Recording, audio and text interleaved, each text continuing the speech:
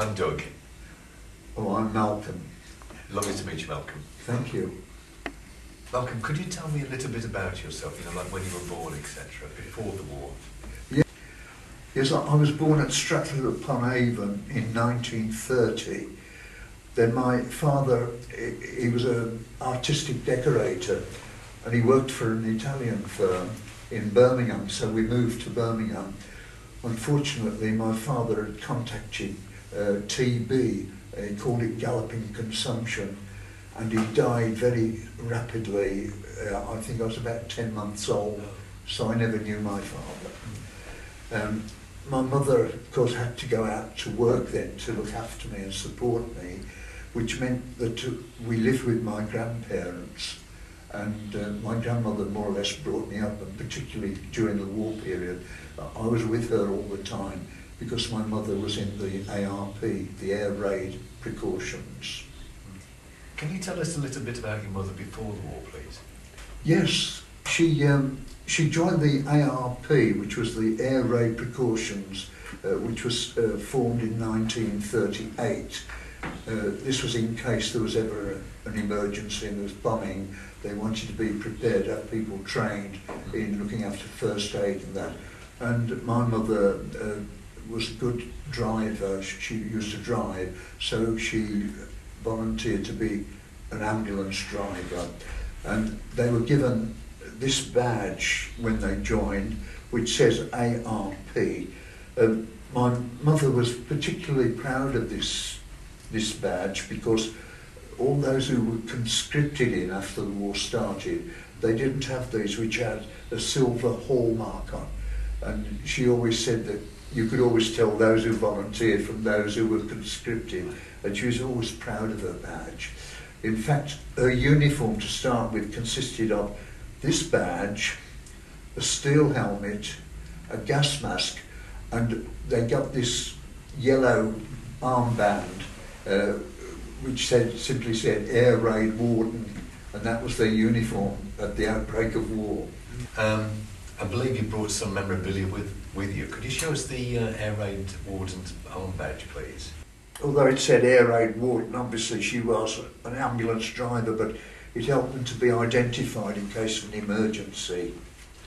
You've got a photograph of your mother as well, haven't you? This particular photograph she had taken, and she only had one copy of it done, and she gave it to me. She didn't tell me beforehand, but she said, I've had this taken in case I get killed. And you brought these in, Malcom. Can you explain to me what these are about, please? Yes, certainly. At the start of the war, they were known as the ARP, and they had this ARP in red on their uniform, which consisted of that type of outfit.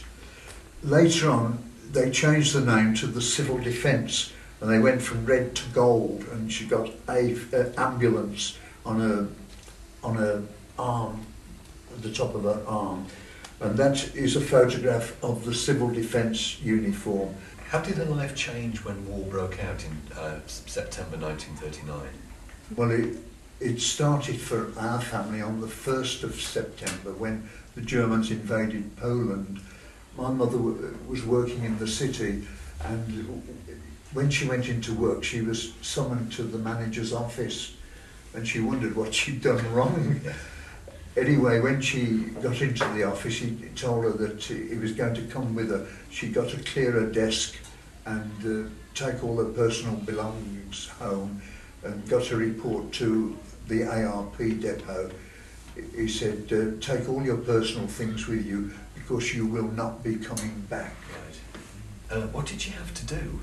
Well, when she came home, my grandmother was surprised to see her, but she assured her she hadn't had the sack, but she told us that she got a report to Court Road, ARP depot, number 16, I've remembered the number, which was on the side of Sparkhill fire station. It was a public works centre there. Yes. And of course there was Sparkhill police station there, and next to it was the swimming baths. Right. Now I mention the swimming baths because they were very important in the war.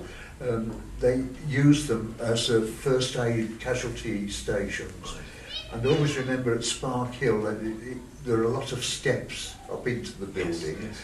and they put a lot of sandbags round it, Right. blocked the entrance. And there were two entrances there, and there was a large sign, one said female, and the other one said male. Right.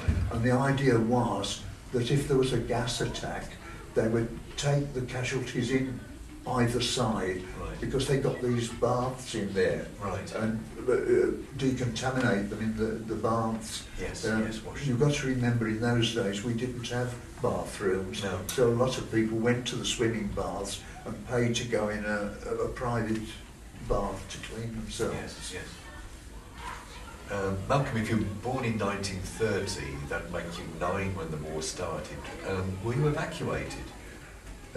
No, I couldn't be evacuated because, you see, having contacted the TB in my body, I had to have my left leg put in a leg iron called a caliper, and this was to isolate the TB germs which were floating around my body, because had they got to my lungs, I would have died. So I had to have a private education. The alternative was to go to what they called the Cripples School for cripples. Right. And although my grandmother went with me to see the school, by cripples it wasn't people with deformities with legs, it was people who were affected in the mind as Right, well. yes. And she thought that was an undesirable place for me to be. Yes, yes. So she decided to get me into a private school. Right. Now, being in a private school, we didn't come under the Birmingham Education Committee, Right. so we couldn't be evacuated. It would have to be done privately. And I remember I reported back to school on the Monday after the war was declared, and the headmistress sent us all home because we got to have a shelter built. Right. Well, I think if my grandmother had found out that the shelter consisted of a brick wall in front of one of the classroom Right. windows, I don't think she'd have sent me back. But we went back to school on the Wednesday. However, on that Monday, as I had nothing else to do, I went and got a shovel, a small hand shovel, and went up to Spark Hill, the fire station, by the side of where my mother's ARP depot, and there was a big pile of sand, and I joined other schoolboys in filling sandbags, and there was the firemen were busy tying them up. Brilliant. So, that was my contribution to the war effort. Later, shortly after that, excuse me, I went with my grandmother to meet my mother off duty from by the side of the fire station, and they got all these requisition vehicles to convert them into ambulances. Can you explain to me what you mean by a requisitioned vehicle? Well, a requisition vehicle meant that the government had powers to take a vehicle off a company and use it for its own purposes. And I always remember this one vehicle was Fillory's Toffees. Right. It had a beautiful royal blue on the surround, Yes. and it got gold and red lettering on it. Yes. And of course they spoilt it by putting a huge red cross on the sides and on the roof, and they contained 4 stretchers. Right. Incidentally, all the ambulances which were later built for that purpose, they all carried 4 casualties. And I always remember my mother telling me that they had this code that if they got 4 casualties or more than one, Yes. and one died on the way to hospital, Right. the ambulance attendant would just say to her, "Where are we, Clarice? What time is it?" And that was, she would know then that someone had died, and they could log it when they got back. Right. Yes. Fortunately, my mother didn't have anyone die in any of her ambulances. Right. She had one lad who was very seriously ill, and he died just after they got to hospital. And my mother found his fountain pen in the ambulance afterwards, and she sent it to his mother, and his mother sent it back to her and asked her to keep it. I think I still got that at home somewhere. I never threw it away. The air raids began in the August of 1940, I believe. What was it like to be alive then, living through an air raid? Well, I can well remember it because I had to go to bed with my caliper on. my leg iron. In those days, I used to have it taken off for sleeping, but with the air raids possible, I had to keep it on, otherwise there wouldn't be time to put it on.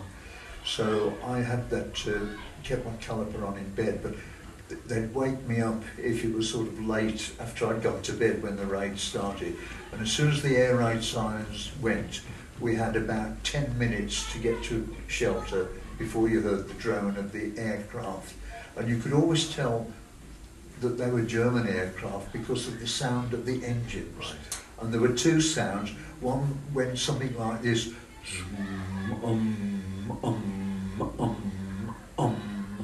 and the other one, it's either a Heinkel or a Dornier, I don't know which way around it is now.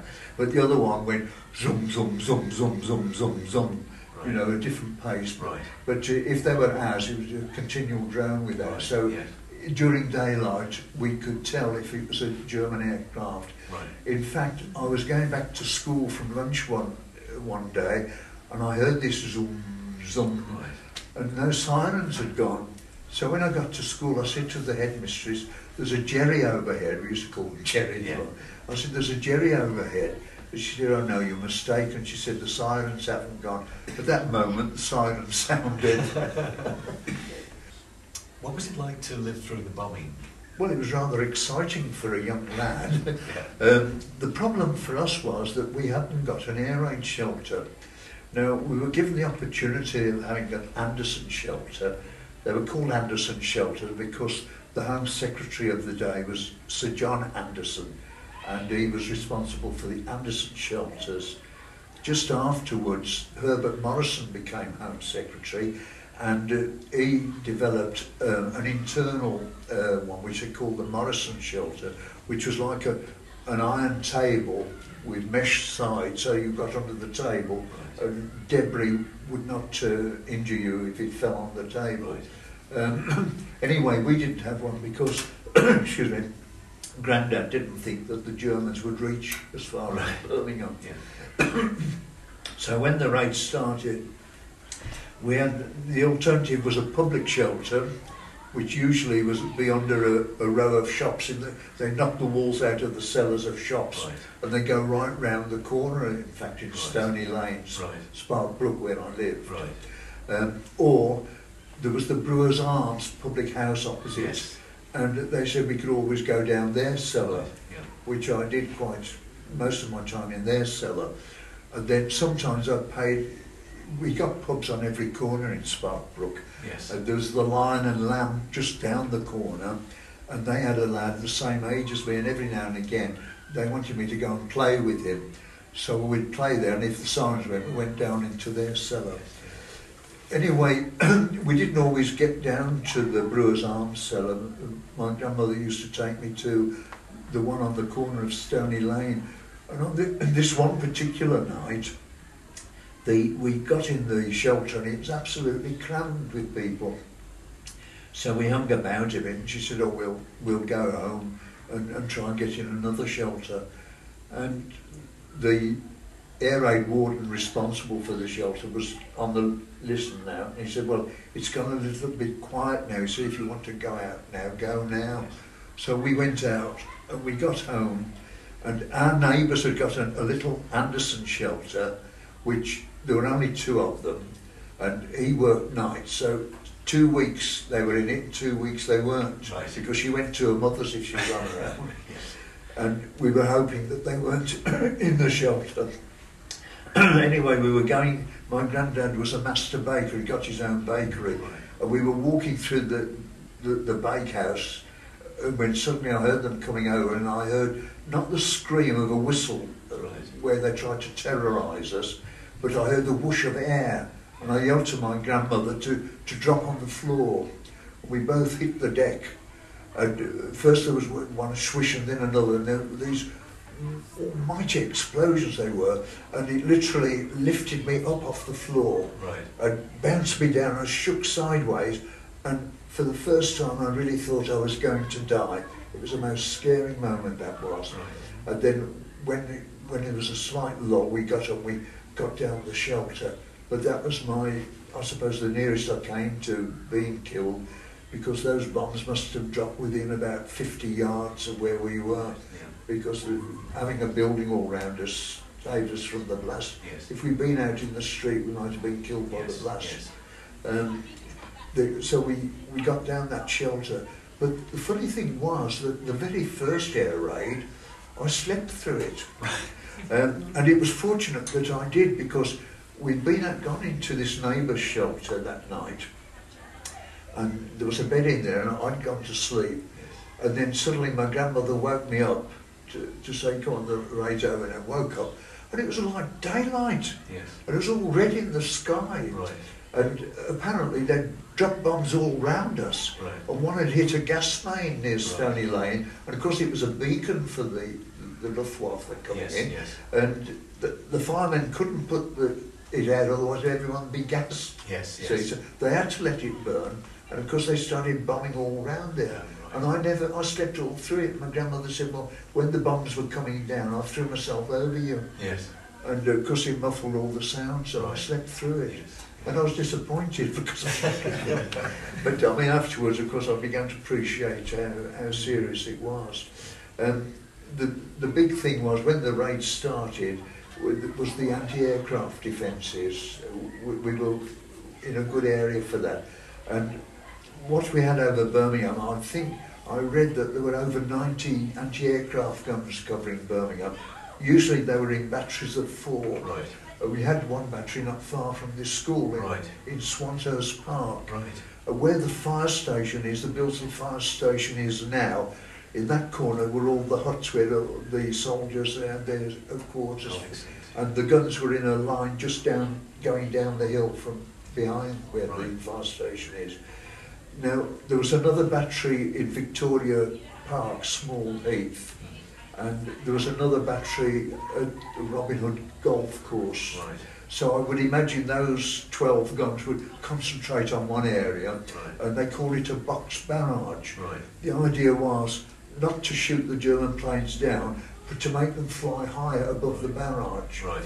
And that was effective, but in case there were any dive bombers, we had the balloon barrage, where they'd be in parks and big houses in the back gardens. Yes. They would go up to about a cable of about 500 feet, which would be adequate for any dive bombing, you see.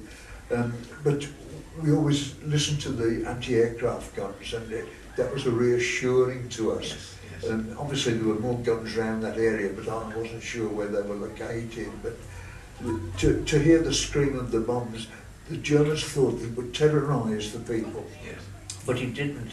Instead of terrorising us, it told us as I hit the deck and everybody took cover. So they were, it had an adverse effect on the Germans. Yes.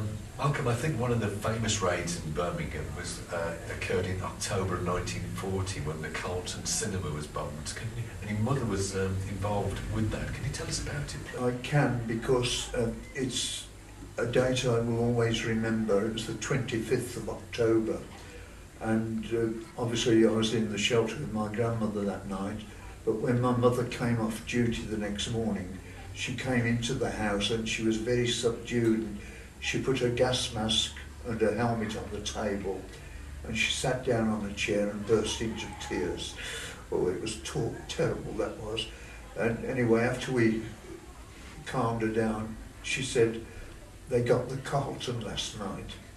And she said, I went into the dark building. Of course, the roof was blown off, so the moonlight was shining through, and she saw all the people sitting there, and she went up to speak to them, and suddenly realised they were all dead from the blast. And they got their eyes open looking up at the screen.